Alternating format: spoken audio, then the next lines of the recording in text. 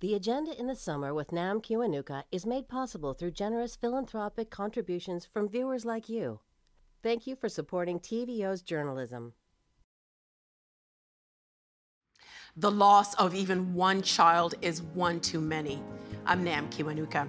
As we continue to revisit powerful stories from past seasons, tonight we listen again to our conversation with journalist Tanya Talaga from her 2018 Massey Lectures, grappling with the deeper story of the crisis of youth suicide in Indigenous communities.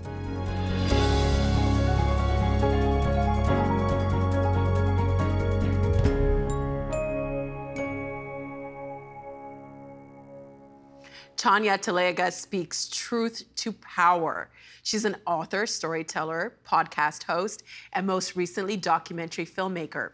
Her film, Spirit to Soar, premiered at the 2021 Hot Dogs Festival and won the Audience Award in its category. As you consider her words, it is worth remembering that 4.5% of Canada's adult population is Indigenous, and of Canada's youth population, 8.8% are Indigenous. 43% of youth admissions to correctional services in Canada are Indigenous youth. Suicide rates for Inuit youth are among the highest in the world at 11 times the national average. This conversation originally aired in 2018. I do want to know why you decided to focus on Indigenous youth suicide for your Massey Lectures, though. Let's start there. Well, it's a bit of a long story. But I can tell you that it's something that's been in the back of my mind for quite a long period of time. I've wanted to go more in depth with the topic of suicide in our communities because of the crisis and because I was seeing it over and over and over again. And I think that people get lost in the headlines. You know, they see again, 3 more girls have died in a northern Saskatchewan community. And I think that after a time, people just become paralyzed and they don't really understand what's happening, why it keeps happening. And I knew there were deeper reasons why. And it needed to be explored in a longer way, in a more in-depth way than I could, again, in just newspaper articles. It was something that was a lot more substantive. And to be quite honest with you, this has been with me for a long period since I was in Moosonee about 7-8 years ago now. I was there to cover the suicide crisis in that community along the James Bay coast. And it was there that I met a woman named Nellie Trapper. And Nellie Trapper is an amazing, amazing woman, and she was leading the youth suicide team, crisis response team. She was helping them out, responding to kids at Peikatano, the Indigenous Youth Children's Services that is in Moosonee. And it was her hard work and her dedication every day that is quite amazing, but what is also so incredibly amazing and incredibly tragic is she went home one day to find her teenage son hanging in his room. I spoke to her after he passed, and her story constantly stuck with me. Somebody who gave so much of herself to help, couldn't help her own son. There was so much more to me, to this story, that I could ever get out in just a newspaper article. I knew I had to go back and do something different. So just take a moment here and remind people about what the Massey Lecture Series does. This is not you on stage in one place on one night and that's it, right? That's right. There's so much more to it. That's right, yeah. So I was asked to be the Massey Lecturer, and I actually did a little bit of a compressed period of time. When the CBC asked me, I thought it was like, oh, you mean for next year? Because I know people spend a lot of time working on these lectures. And they're like, actually, no, we're hoping that you can combine what you're doing for this year with the Atkinson Fellowship in Public Policy, because I've been on a fellowship for the last year. And the Massey Lecture Series, first off, you have to write a book. You have to write the lectures, otherwise you don't have anything to present while you're going across Canada. And it's a five-city tour across the country, and you go and you present your lectures. Normally, that's how it's happened. The people who are Massey lecturers, they go and they present at a lectern and they give a speech. When I said to the CBC, I will do this, I also told them that I'm not going to do it as everyone else has done it in the past, because that's really not me and that's not who I am. it's not my community. If I'm doing this, I'm going to do this in an Indigenous way. I'm going to do this with everyone with me. I wanted music. I wanted every nation represented that we were in, every city we were in across Canada. I wanted them there. I wanted art. I wanted this to be storytelling. I wanted this to be almost ceremony, because I wanted elders from every nation that we were also, each city we were in, to open the lectures. And my elder came with me as well, and he actually closed each of the lectures. So it was a very different experience, I think, for anyone who attended the Massey lectures, or even if you're listening to them on the radio. It's, again, it's something quite different. And in Ontario, you did them in Thunder Bay? That's right. That's right. I did, and Toronto. And Toronto. And how Thunder Bay came about is the Massey lectures. I've never been in Thunder Bay before, but when they asked me to be the lecturer, I said to them, okay, I'll do this, but we are going to start in Thunder Bay. And they were like, oh, all right. And then actually it was Anishinaabe Aski Nation and Fort William First Nation that came together and sort of threw open the doors to the biggest hall in Thunder Bay and made it a free event for everyone to come. And it was quite an incredible evening. I'm sure. Let's tell some of these, I'm afraid, rather harrowing stories that you do tell in the book and through the course of your lectures. And I want to start with, this is even hard to talk about, a youth suicide pact. Well, all right, but rather than me fill in some of the background, why don't you just tell the story? This is a story of, it is what has happened to 7 girls, 7 young girls, age 12, 13, 14, who died by suicide over the last couple of years.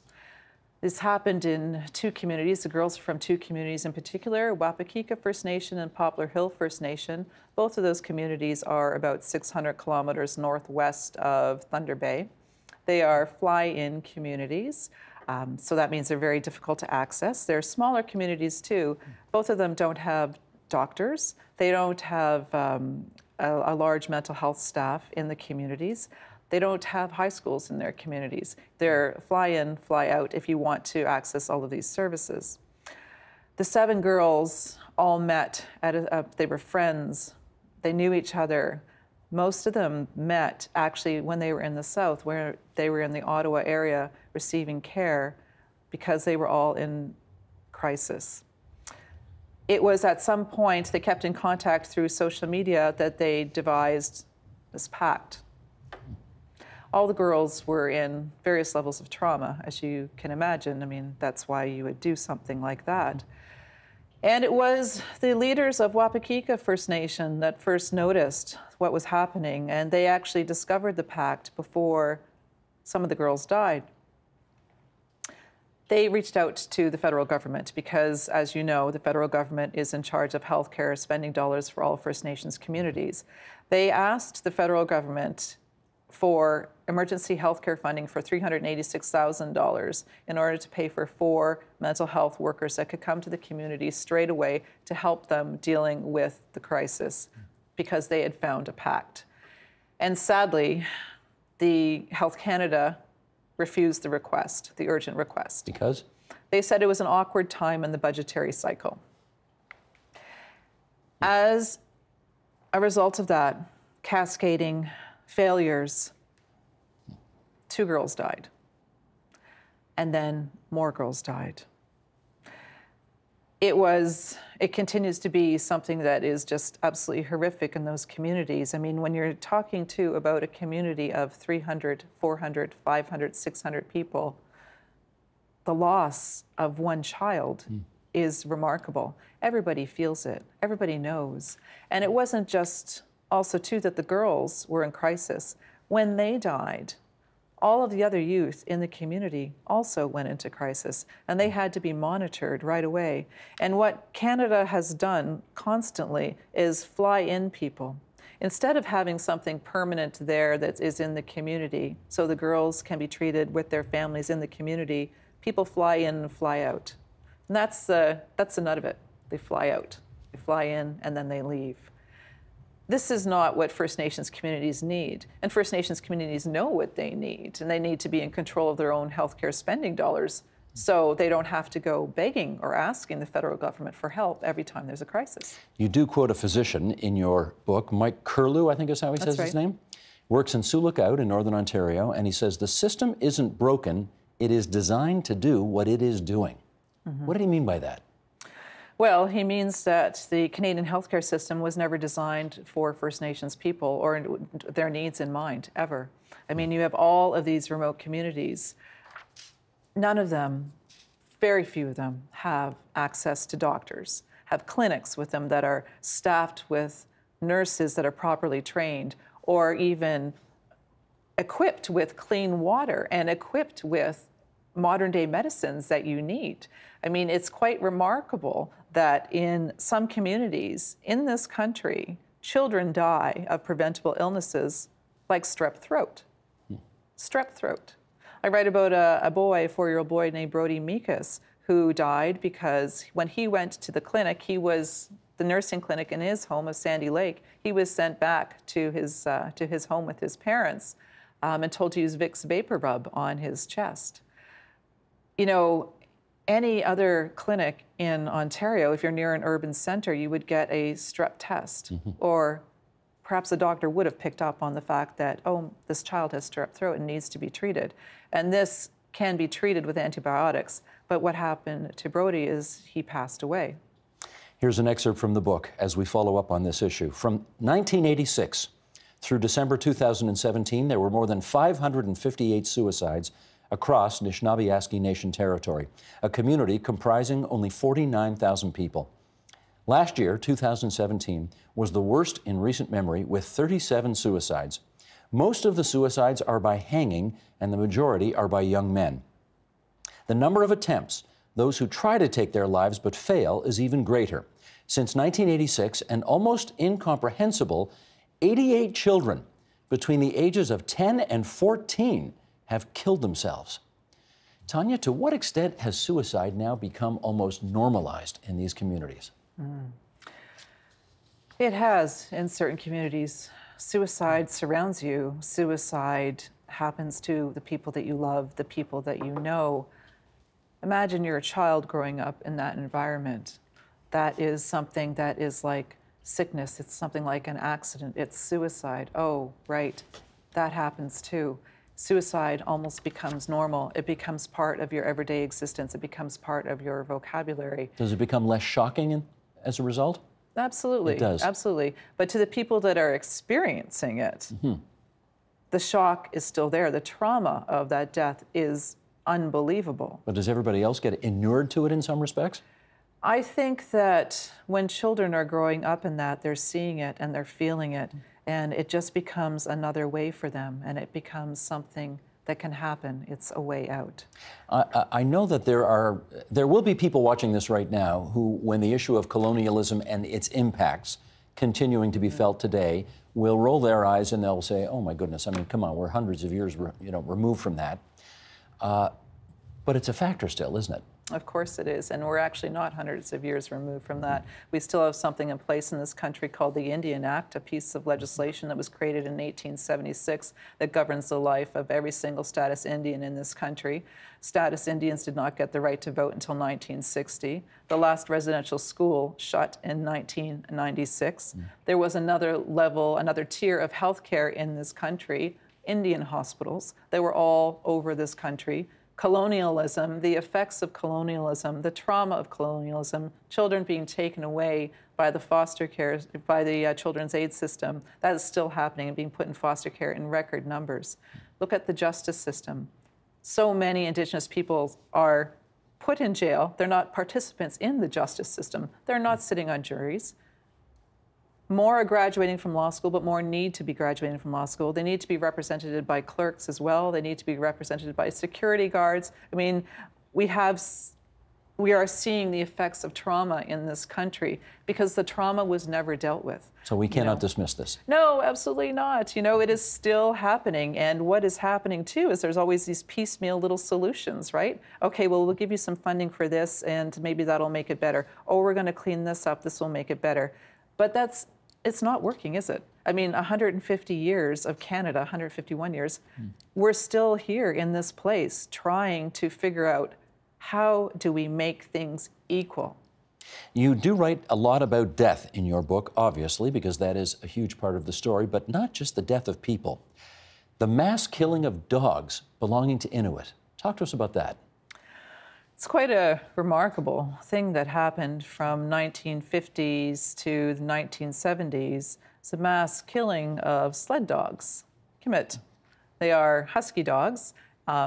Inuit, this is how they survive with their dogs. They have since time immemorial. You know, it's a remarkable thing. The dogs, they're always part of the family. The dogs know everything about, you know, where to step, where to hunt, how to keep their owners safe. And as part of the relocation process, because the Canadian government wanted to remove Inuit from the land and put them into urban centers as part of a security measure too, you know, with the dew line and everything going up north and in regards to sovereignty. So they moved Inuit into city centers. Well, this was completely against Inuit, their way of life. In order to do that, the dogs were killed. By whom? By the RCMP. The dogs were rounded up and they were killed.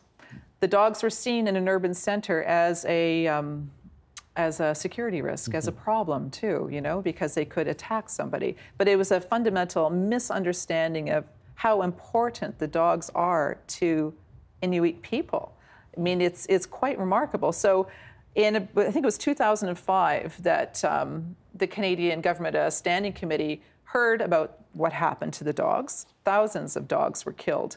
And so they said, well, we need an inquiry. We need something to happen here. The federal government did not sanction that, but what they did do was they said to the RCMP, we need an investigation into what happened to the dogs. So the RCMP investigated themselves regarding the dogs. They came out with a 26-page report, which basically exonerated themselves, saying, you know what, that really wasn't the case as to what happened here.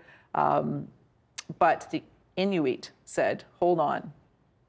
The Kikitani Association, which represents Baffin Island, said, you know what, this report? No, I don't think so. By you denying what happened, you are basically denying the voice of all of our elders who remember what happened with the relocation off of the land and into city centers and the killing of the dogs. You've just dismissed all of their collective experience and what they saw.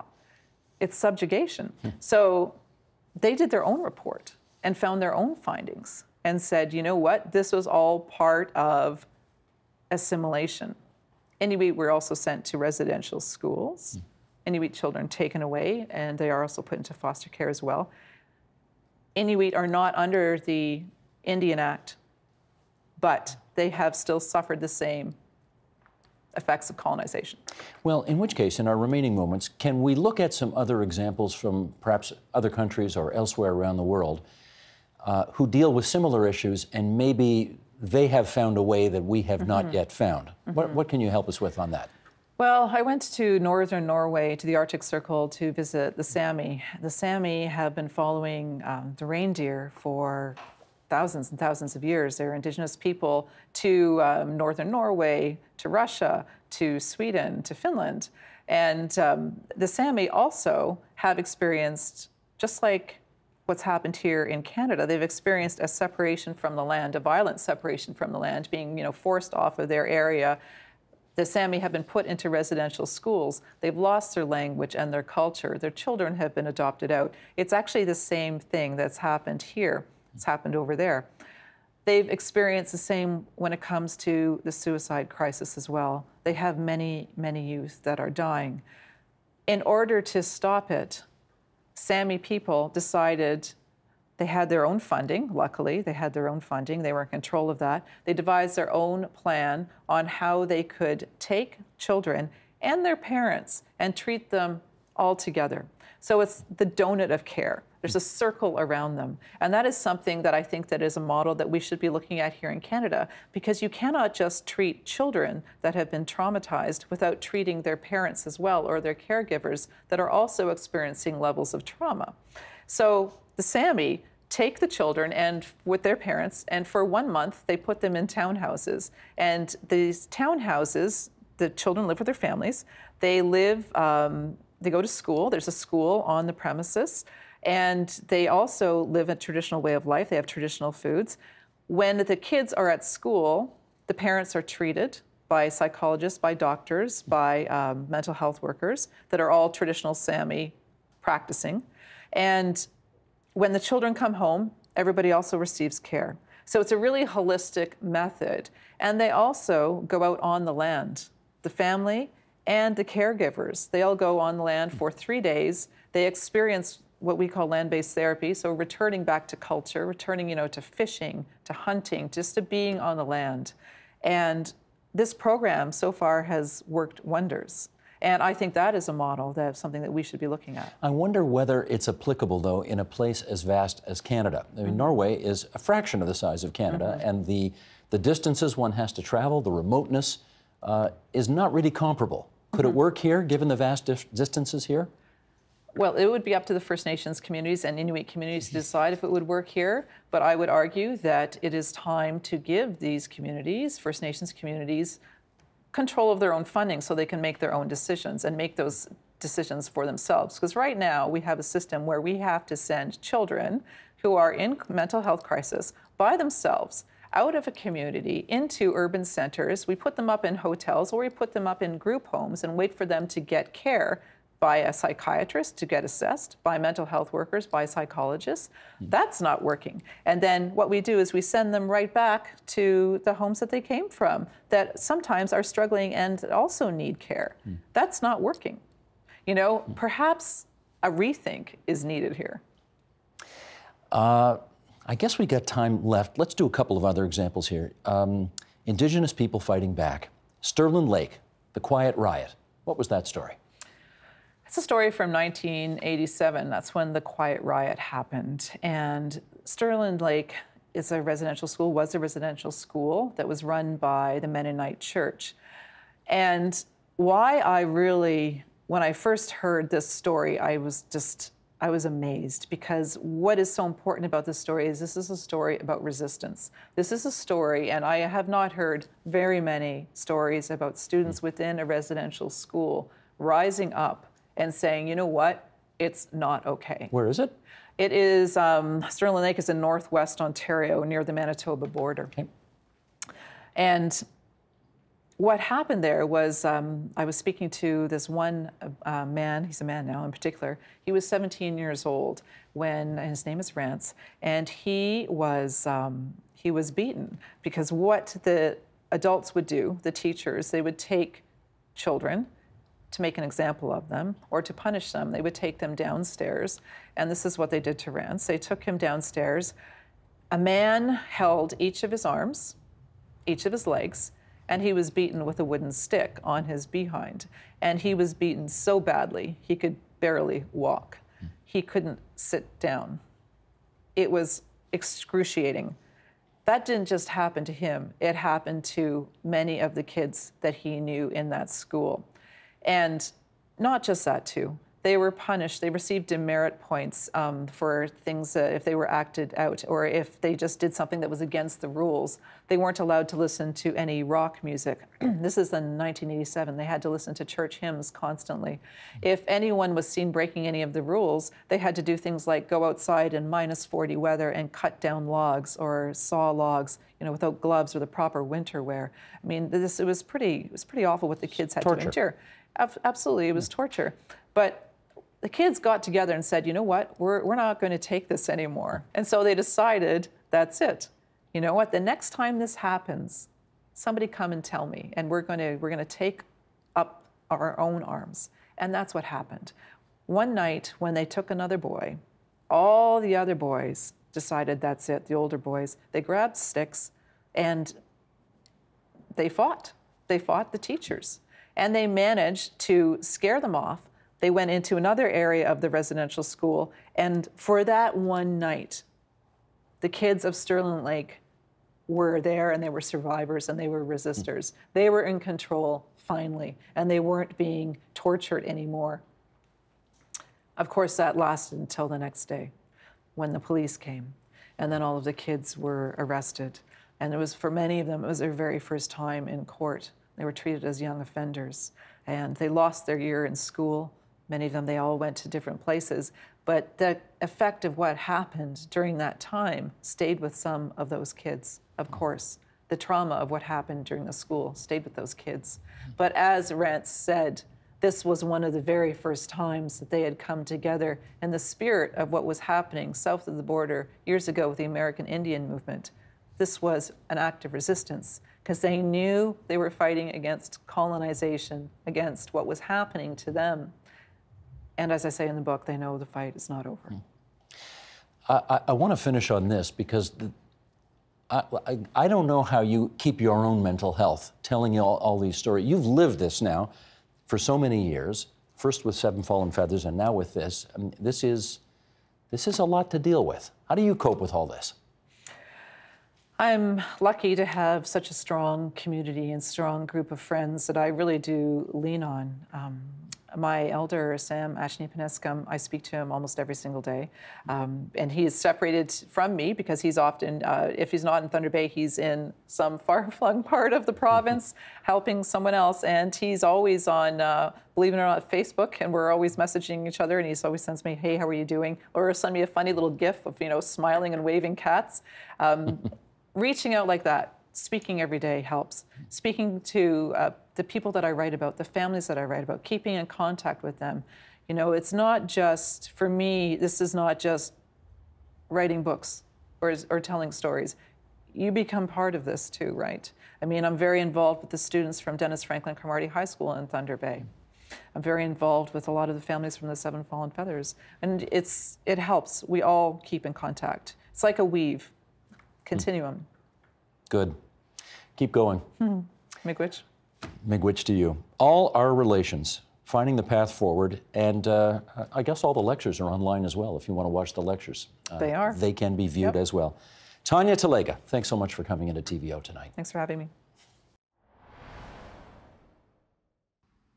And that's it for tonight's agenda in the summer. Tomorrow, a conversation from 4 years ago with 4 Indigenous women on how they practice leadership in their communities. I'm Nam Kiwanuka. Thanks for watching TVO and for joining us online at tvo.org. And we'll see you again tomorrow. The Agenda in the Summer with Nam Kiwanuka is made possible through generous philanthropic contributions from viewers like you. Thank you for supporting TVO's journalism. The Agenda is always on. To catch up on conversations from this week or any week, visit our website, tvo.org/theagenda, or our YouTube page at youtube.com/theagenda. It's all there for whenever you want to watch.